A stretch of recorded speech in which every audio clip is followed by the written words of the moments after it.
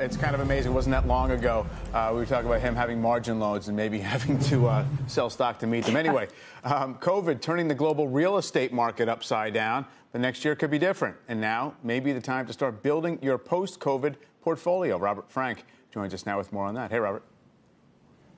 Good morning, Mike. Well, just like equity investors, real estate investors are building more global portfolios.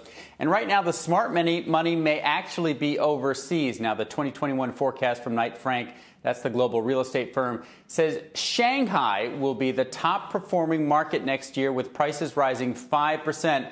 That's thanks to China's strong economic growth and that quick recovery from COVID.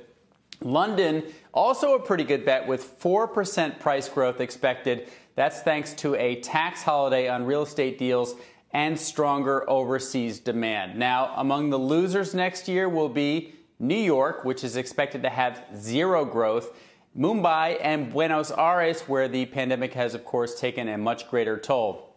Now, the city with the best price growth this year is Auckland, New Zealand.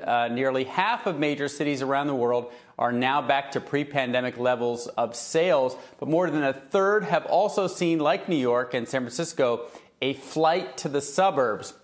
There are some potential bubbles forming right now in global real estate. UBS found that Munich and Frankfurt are most at risk of bubbles, with prices doubling over the past decade, followed by Hong Kong. And Mike, you look at interest rates in Germany. Right now, you can get a 30-year fixed mortgage for like 85 basis points, so under 1%. Back to you.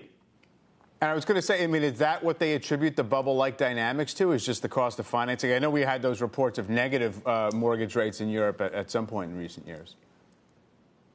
Yeah, it's a lot of that. You've had these price increases in the major cities in Germany for a few years now, helped by fiscal stimulus.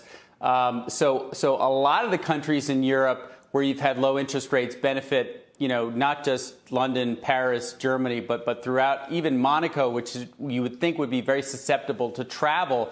They're expected to have 3% growth next year. So a lot of it is low interest rates and stimulus. But yeah, Germany, I mean, they're almost paying you to get a mortgage in Germany, and that's driven up property prices.